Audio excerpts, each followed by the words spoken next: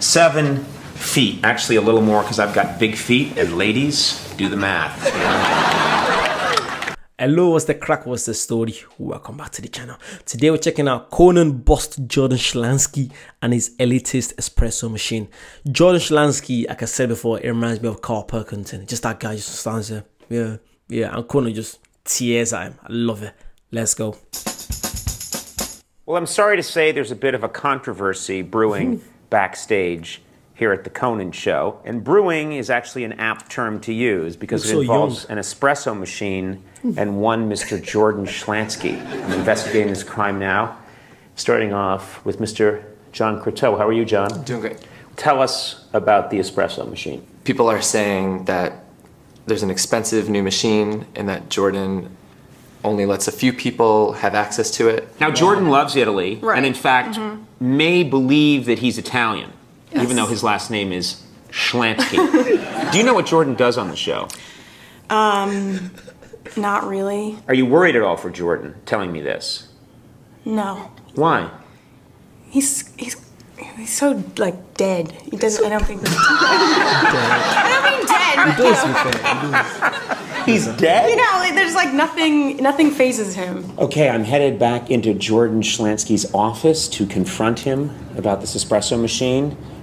His office is not accessible like everyone else's. It's hidden away. That was Jordan's choice. Let's find out why.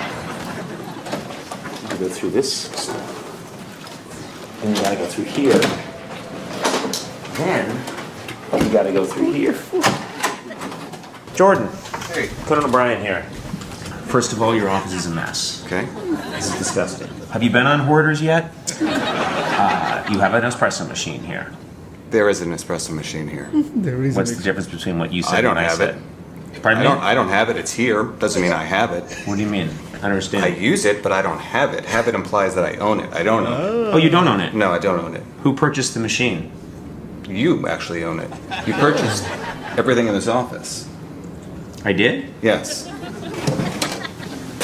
Did I buy you this Italian almond biscotti? No, that was free. This is a free biscotti? Yes, biscotto. Pardon me? It's a biscotto. Biscotti. That would be if there's more than one. There's only one. Would you take me out and show me the espresso machine, please? Yes. This is Lavazza Blue LB2312 espresso machine. The machine retails for between $500 and $700. It's an expensive machine. Well, I suppose that's relative. There are espresso machines that cost $5,000. Why didn't you go for one of those? I didn't want to spend your money needlessly. Do you feel that you were forthcoming about the location of the machine and that everyone was welcome to use it? I want you to understand that it's not my responsibility to be forthcoming and to make announcements of any times. I suggested this purchase be made. I'm not its caretaker or its wrangler. Do you find it? I feel like he's one of them guys. He knows how to find loopholes around things. He's so good at that. Very, very good at that. Do you find it at all interesting that the machine is located? Let me see how many steps. 1, 2, 3, 4, 5, 6, 7. 7 feet. Actually, a little more because I've got big feet, and ladies, do the math. I'm noticing right now that the instructions on the machine are in Italian. Do you think that's at all off-putting to people who want to use the machine and don't speak Italian? I think you're making the assumption that I chose the display language. Furthermore, Italian is a beautiful language, and I don't see the problem with having Italian instructions on the machine. So you made a decision for the group? Yes, I did. The way Mussolini made a lot of decisions for his country. Another Italian who had a dream of things running smoothly. I've been very welcoming of everybody to use it, and I've tried to use this. Very welcoming. The Fuhrer was behind fewer doors in his bunker in 45. I'm going to make that clear. I had to walk through, I believe, 7 doors to get here. You could not hide a coffee machine better.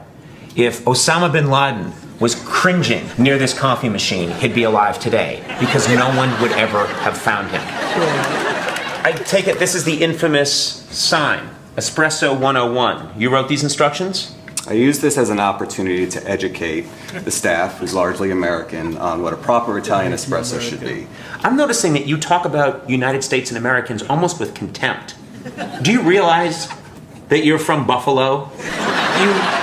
You have a derisive tone towards these Americans. I have a derisive tone towards the quality of coffee served in the U.S. You hate American coffee. I've never had a sip of American coffee. You won't drink coffee in this country. I don't believe in drip brewed coffee. Jordan, quick question. What are your responsibilities on this show? I have various duties. My title is associate producer. It's the greatest non-answer I've ever heard. Various duties, and this is my title. It goes around. Care to come clean? What is it you do?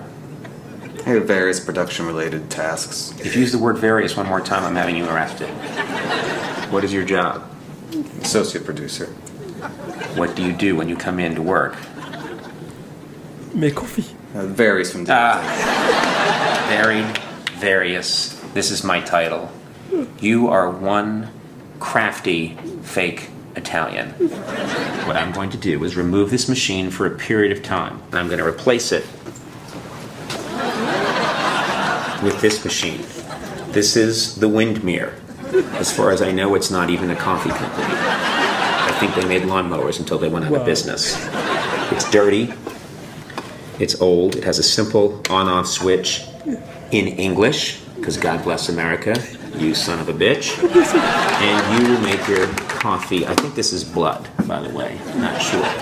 You will make your coffee out of this machine. That's right, drip coffee. And you will drink it for a week. Well, my investigation's complete.